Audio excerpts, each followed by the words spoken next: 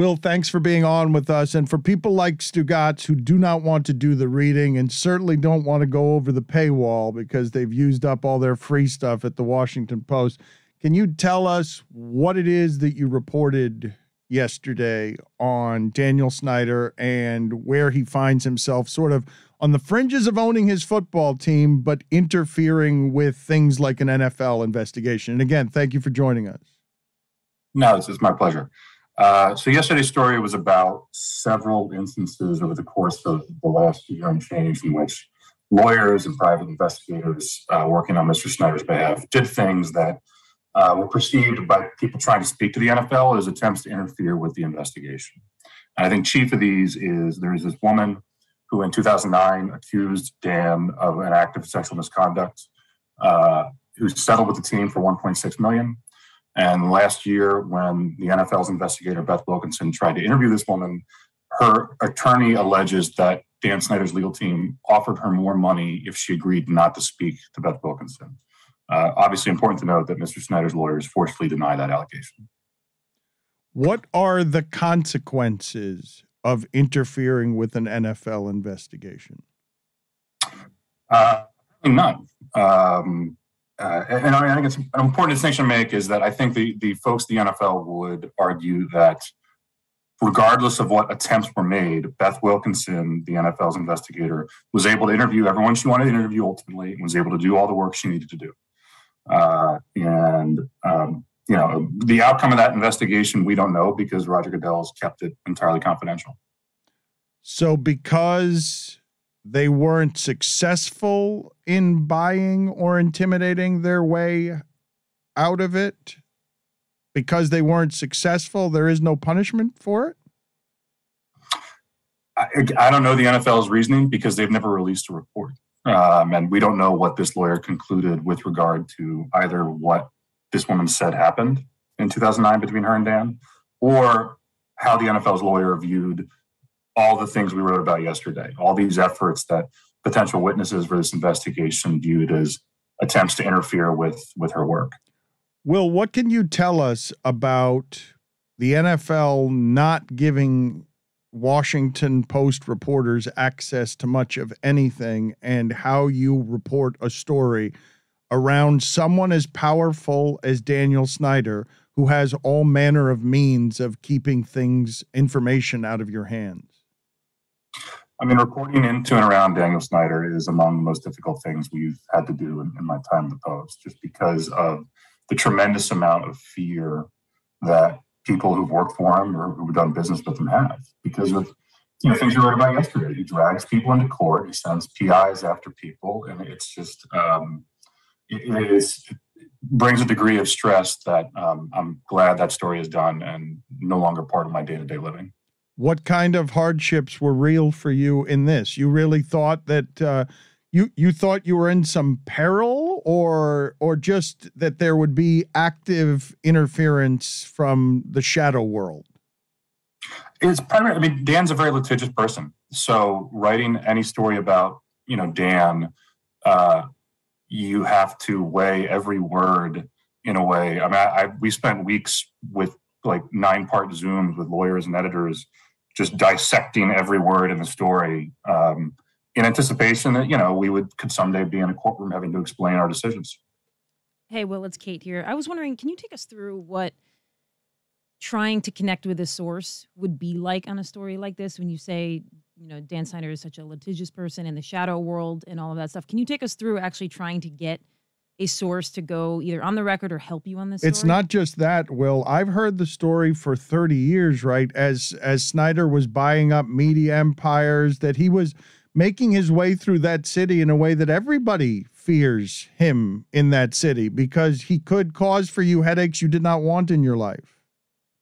Right. I mean, I think ultimately the best sources for this stuff have been, these women who worked for the team and, endured different degrees of traumatic experiences and want him held accountable. So I think, for all the stress and trouble it's been, the last year and change has been probably easier than in years past because, we can make argument to people who have information about Dan or have documentation relevant to our reporting pursuits that, look, there are a lot of women who came forward who, I mean, we're not talking about, billionaires or millionaires. We're talking about, 20-something, 30-something-year-old women who had, relatively low-paying jobs at the team, who want this man held accountable and want some degree of transparency from the NFL, and it's not happening. And it's not, the only way to increase the likelihood of it happening is to keep the pressure on with stories like the one we published yesterday.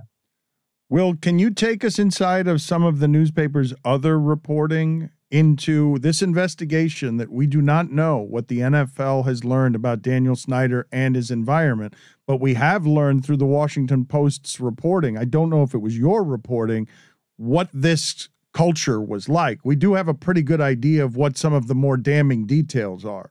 At least the tip of the iceberg. Right. It's funny. I was reading some of the commentary on our journalism last year, and I think there was a degree of well, this just happens in professional sports. It's a male-dominated universe. It's just a rough place for men and women to work. And, there are a number of women we interviewed who worked for the Washington football team, but then went to work for other professional sports teams who said, no, there was a particularly acute and discriminatory and abusive culture in that organization. And it's just, we have the one detail we had in yesterday's story about how Dan Snyder was offended that Bruce Allen, who he just fired, had not sent him a text message congratulating him on hiring Ron Rivera.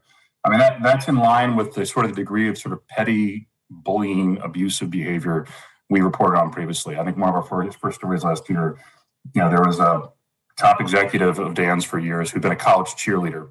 And it was just an ongoing joke. Dan would make him do cartwheels on occasion in board meetings just, to get his rocks off.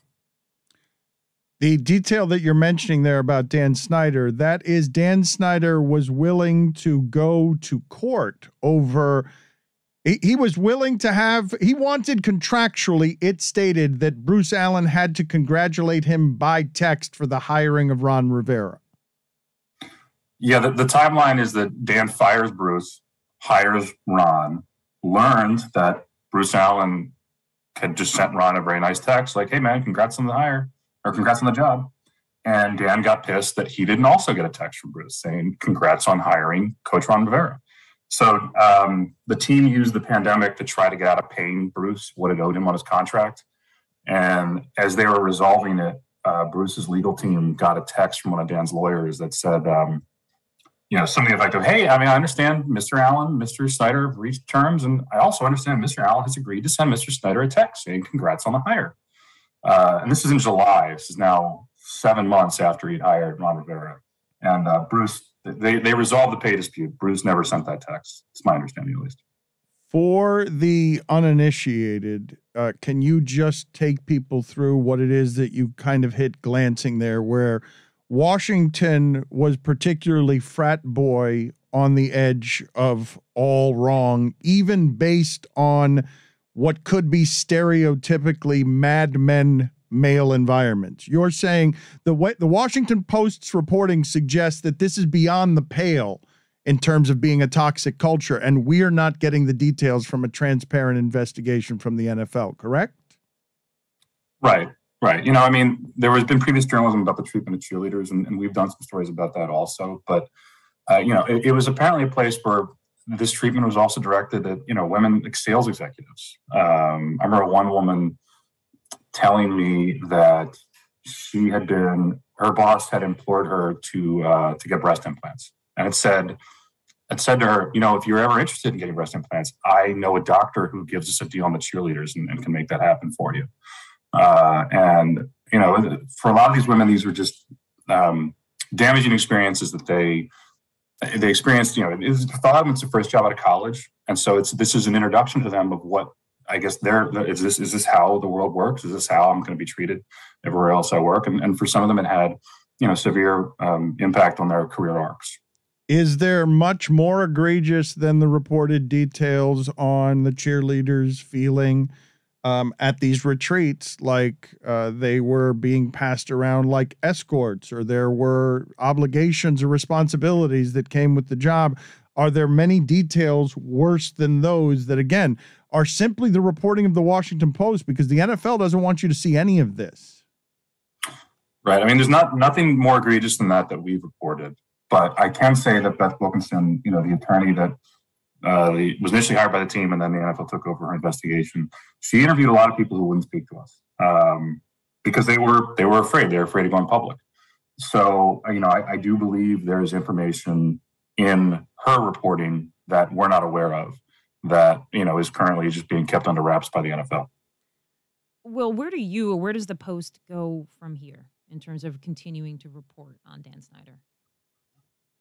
I mean, we're very interested in what was alleged to have happened on Dan's plane in 2009 and how the team responded.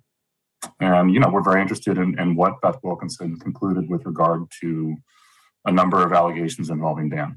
And there are, I'm certain, people out there and documents that add details to that and answer some of those questions. So we'll keep looking. Can you tell us, when you say, I'm glad to be done with this part of the story, there's a risk involved in all of this, right? I mean, as you do all these lawyer calls and everything else, you're finding yourself, these are no fun because you have to get so much of this stuff vetted and people are afraid to talk to you. So this story, when I ask you, Bezos is reportedly interested in owning the Washington football team. The reporting of the Washington Post, which he owns, can help put pressure on Snyder. And yet your journalistic arm, without any word from Bezos, would simply be doing this work because you're the hometown paper and this needs to be investigated. Right. I mean, there's been a rumor around this since the start. I think people close to Dan have spread it, that our work is all just Jeff Bezos is sicking us on Dan so he can buy the team. I mean, that's, fundamentally false. I've never spoken. Actually, it's not true. I've spoken to Jeff Bezos once. He was coming out of the bathroom once when he visited the Post a few years ago. And I bumped into a security guard. He has no role or influence in our journalism. And frankly, it'd be kind of a nightmare for me if he owned a team, because every story I would write about the team would have to have this huge disclaimer that, by the way, the guy who pays my paycheck also owns the team I'm writing about right here. How have you navigated the difficulties in the journalism here? Because what I have seen in some of the reporting that gets done around this, whether it's Ronan Farrow that we're talking to or someone else who has invested in making sure that some of these details get into the light out of the darkness, these women are trusting you with something when they talk to you. These women are scared that they're going to be made victims yet again by the system punishing them. And you have to walk around trying to honor their stories, correct? It's not necessarily advocacy journalism, but it's not exactly impartial either, right? I mean, I would disagree with that. I mean, there are, it's like anything. We just do the best job to ascertain what we think happened, what is supportable we can put in a story, and then, we fact check it and lawyer it. There are certainly women who've come forward and spoken to us with allegations that we didn't put in stories because they didn't line up with other things we were hearing, or we didn't, we just had some questions we couldn't quite answer. So, I mean, at the end of the day, it's like any other story we do. And the nice thing about working at the Post is that there's a lot of editors and a lot of lawyers and a lot of smart people other than me on these calls who are invested in making sure the stories are accurate and defendable. Will, I don't think people understand just how much vetting goes into writing this kind of story when you're trying to avoid a litigious rich person. But can you explain to us, if I was having an honest conversation with you around the bar about what you think happened versus what you reported, if you were saying every rumor that you had heard that you believed to be true, but you couldn't make so true that the lawyers would allow you to do it, that place was the worst, was it not? Like by any standard, what the NFL would reveal in a transparent investigation is, oh my God, this is so much worse than what even you would consider NFL frat house behavior. Yeah, and I think, that's part of there are people who believe that's part of the reason why the NFL has handled this the way it has. It's no secret that Dan has not managed the Washington football team in a way that's beneficial to the NFL. They don't make as much money as the team does not make as much money as it should. And he and his ownership have been repeated instances of just bad public relations for the league. But he has a very Trumpian reputation. And there is a belief that if they actually tried to force him out, he would sue every last one of them. And it would just be an absolute nightmare. So it's, the juice is not worth the squeeze, as the saying goes. Is that where we are with this? That the reason that Snyder will not be gone and has whatever this role is now, because explain, please, the role that he is functioning in now, where he's off to the side of the team, but his wife runs the team. Like, I don't even understand what it is. You're telling me that is just the purgatory that these sides are existing in because these other NFL owners are terrified that he's just going to sue them and then all of them are going to end up getting deposed on shit? That's a belief. And I think the best phrase for what's going on with Dan right now is he's in double secret probation. He is technically he's off the record, punished by the league. And his lawyers claim not suspended and can show up in the office whenever he wants, but he hasn't shown up at the office. Tanya, his wife, is running the team nominally and representing the team at meetings like the league owners meetings this week. Are they ever going to take his team, or are you saying no? If they haven't taken it already, they're not going to take it. If they're going to take the hit of hiding the investigation and this nightmare and then throw it all at Gruden, no, this is the end of it. There's a very high bar for forcing an NFL owner to sell his team. Really, any owner. I mean, I think Mark Cuban, on the Donald Sterling scandal, Mark Cuban expressed concern about this is kind of a slippery slope. Yeah, so I think the only example I can think of is Eddie DeBartolo, and there were federal criminal charges there. Yeah, I think it's a pretty high bar, and I would not be surprised if Dan continues down the team and passes it on to his kids as he plans. Let me put it to you another way, Will, as I get you out of here. If you could report the story that gets Dan Snyder gone, are you telling me there is no such story? Short of, something criminal, you're telling me nothing could be reported about this franchise, that the fear of him litigating all the other owners into play will result in anything substantively punitive? I mean, I can only report, what is accurate and what I can corroborate. But what I can tell you is that Dan has a litigious reputation, and there's a very high bar out there for forcing an NFL owner to sell his team. And yeah. It almost doesn't matter what gets reported. He's got so much power and money that he can withstand anything, basically, short of I think these would be great crescents for Roger Goodell. You guys should line him up one of these days. Thank you. Will, did you feel like you were being interrogated? I'm sorry. It was excellent work that you did, and I wanted people to appreciate that. I really don't think people understand the amount of vetting. How long did you have to work on that story? What kind of nightmare was that story in your life? How much did you grow to hate that story? I've been speaking to my editors and lawyers more than I've been speaking to my wife or daughter for the last week. Okay. I'm sorry. But thank you for the reporting that you did on this story, and thanks for tolerating us. It's my pleasure, Dan. Thanks.